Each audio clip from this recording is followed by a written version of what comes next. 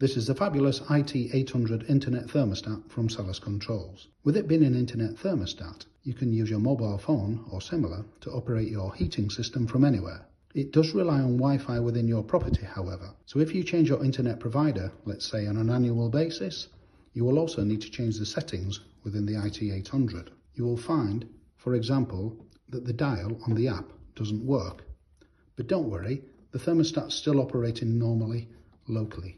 To change the settings in your IT800, take yourself a paperclip and locate the right-hand side pinhole underneath your IT800 receiver. Press it for 3 seconds until you see this blue flashing light.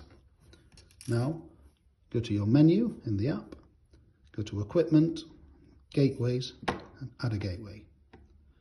Choose Connect via Wi-Fi, Wi-Fi receiver, and set it with Bluetooth. Once you see your receiver, select it, and in a few moments you'll be offered some Wi-Fi networks to connect to.